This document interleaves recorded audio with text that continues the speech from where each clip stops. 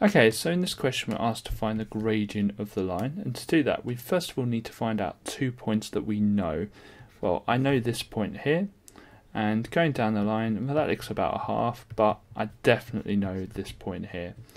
Then we draw a little right angled triangle between the two, and we work out how much has it gone to down or up, where it's gone down 1, and how far has it gone to the right, where it's gone to the right 2. And we need to know the formula for a gradient, and the formula for a gradient is change in y over change in x. Now we said that y has changed by 1 and x has changed by 2. Now it looks like that's going to be a half, however if you look at the line it's going down. Okay, it's a negative gradient, so therefore we need to remember to put a minus before it. So the answer is either minus a half or minus 0.5. Now you could say that y has changed, and normally this is always how far y has gone up, so that minus 1 at the top will be, or that 1 at the top would be a minus 1, which makes that minus a half.